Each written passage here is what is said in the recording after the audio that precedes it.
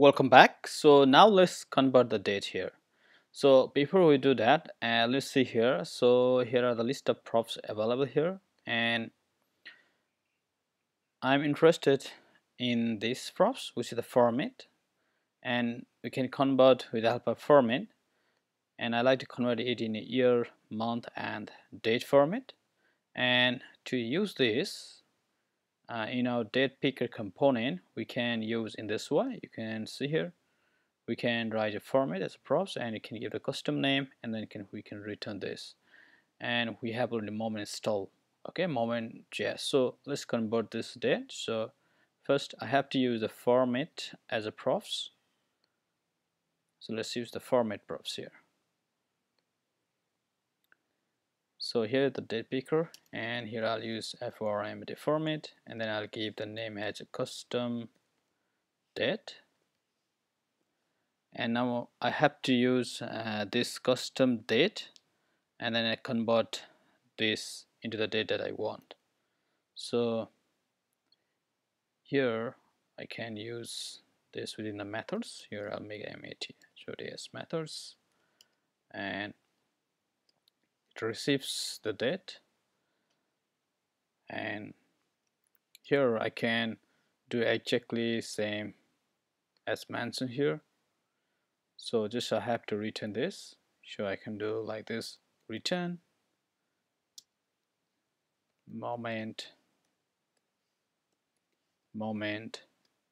and this one, which is date here, and then I can format it, format, and I like to format this date as year, month, and day. So now let's see this. So if I refresh this and first select, I think my npm is not running, so let me run this. Okay, this is done. Now let's refresh, and if I checked, and you can see my date is converted in this format. So we have the year, we have the month, and then we have the date, and this is what I need. Okay, so everything is fine here. Now what I like to do here is just here, let's go to date picker here, and here I like to give the v model. So let's give the v model, and I can give this as a time. I can make this as time, and then I have to write it here, time, and I'm interested in other props as well. So if you go here, we can use the inline. So inline is either true or false. So I want to show date picker, so I can use the inline, and I can make this as a true. So if I use here inline, so let's use here inline, and this is true, true, true. Now it should show me the date picker, and you can see it shows me the date picker. Okay, now whenever I click this, I like to post the date that I'm currently getting here into the time. So instead of doing this, I can just do like this dot time. Okay, now let's see what I get here. Just to check,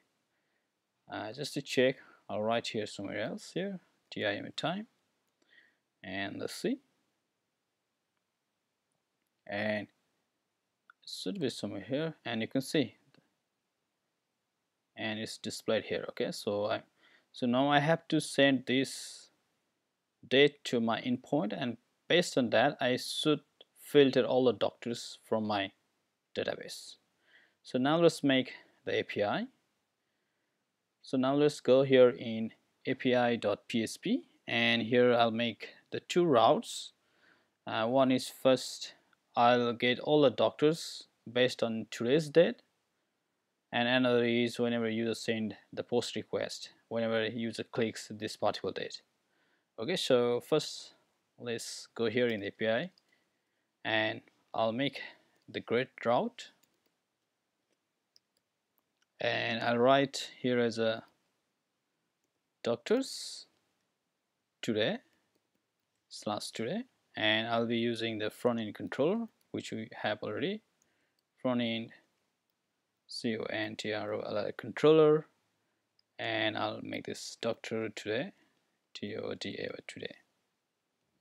So this will be my method doctor today, and this doctor today will return all the doctors who are working in today's day. So let's go and write this method here. So here I'll write public function doctor today request or curious request, and I'll return a doctor they're working today here. So here I'll write the doctor's age as a variable, and we have appointment from the table, and here I like to get based on this date. So I'll write where date to get the result based on this date. I have to write a where date because I'm working with the date. So date, which is in my appointment table. So if you go here, and in the appointments table we have the date here, and where that the date should be equals to the date that we are getting from the request, and that will send to our endpoint. That will send. So here will not send endpoint here because I like to get the doctor who are working on today's date whenever this page is reload. So this is basically when the page mounted. Okay, so for that just I'll write here today's date. So today's date will get in the PHP as a date ymd. This will get the today's date, and then I'll write to get here, and let's return the doctors doctors. Now let's go to this particular URL, and since we are registering this route in API, the prefix will be API, so we have to use API as a prefix. So if I go here and if I write API and doctors today, then you can see here doctors on today's date. There is one doctor available in today's date, and we can verify this from here. And here 2020 0990, so there is one record, right? So we are getting one result. So based on this user ID, which is actually doctor ID, we have to get a name of doctors from the users table. So we have to set up a relationship as well, and we do have a relationship already set up in the appointment table. You can see we have a doctor, so let's get a doctor as well. Let's include doctors. So we can write here with, and then we can load the doctor as well. Doctor. Now we should have some data from the users table as well, and you can see we have the relationship doctor and the user ID 56. Name of doctor is doctor2, and you can verify this from here. So with the user ID 56, the name is simply doctor2. Okay, this is okay. Now our API is all good. Now we have to get the doctor whenever our page is mounted.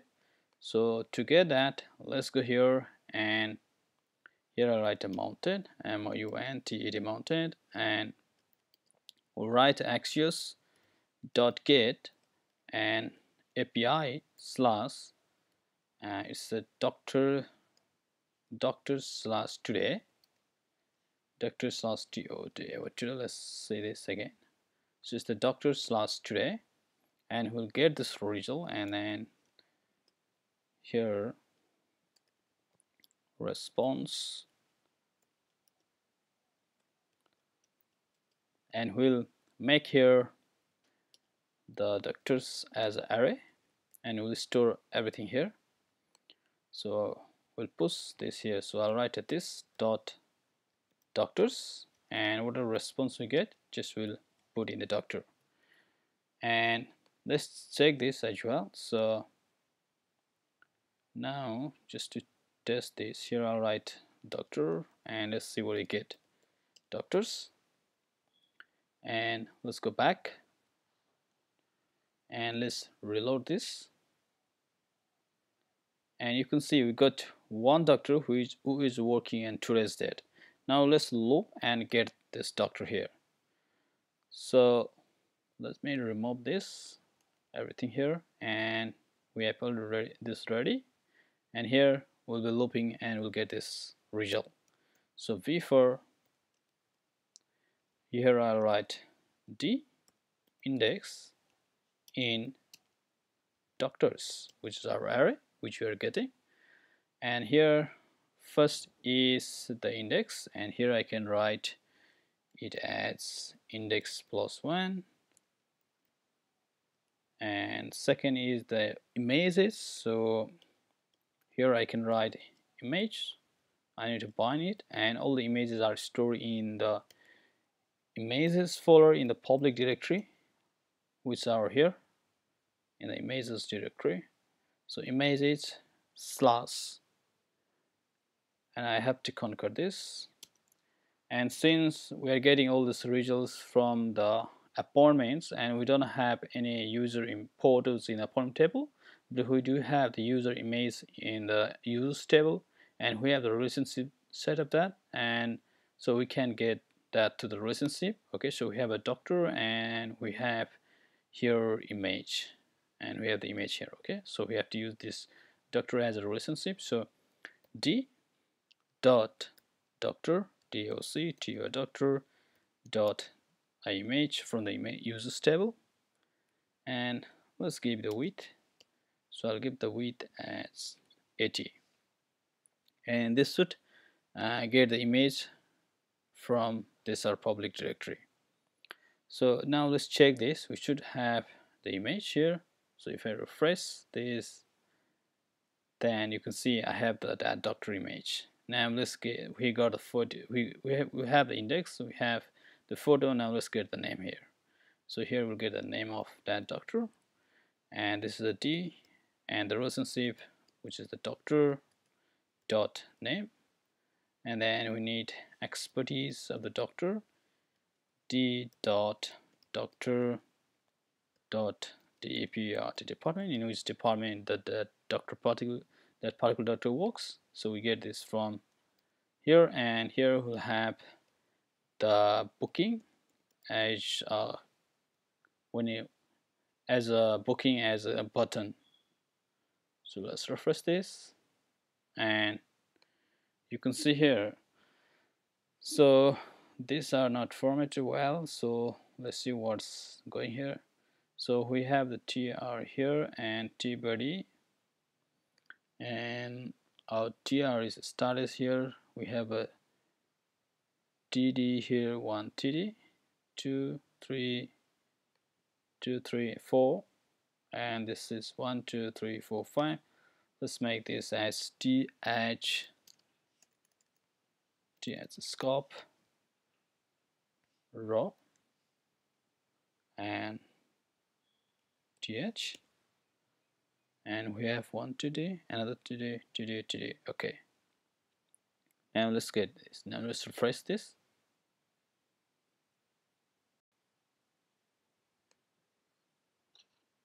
So this th should be closed within here, and now this time everything should be fine. So let's save this and let's reload, and everything is perfect. Now let's make this click button. So we already have that. We have to go here, and I'll grab this button. So let's grab this one, book an appointment, and we'll have the 0 paste over here. So we are not using the route here, since this is a view component we can't use, and here now I have to use that particular URL. So let's go here and let's see in the web.php that particular URL which shows the appointment time for the doctors, and it's the new appointment. We have the new appointment. Let's copy this here, slash new appointment, and then slash, and then we need the doctor ID, and then we need the date. So the doctor ID is user ID, so d dot user underscore ID plus we need, so d dot user underscore ID gives the doctor ID, and then plus we need the slash, and then we need the date, d dot date from the appointment table. Okay, and this should work, and let's see now. So if I refresh this, and we have here book an appointment, and it's broken here, so let's see what's wrong. So anchor tag, this should be fine. Now this time this should be fine, and if I click here, I should see all the time, all the date available for this particular appointment. So if I click here, and this is the time. Okay, so I need to log in order to book this date. So in the next video we'll work on this. So whenever I click this date, it should show all the doctor available in this date without reloading this page.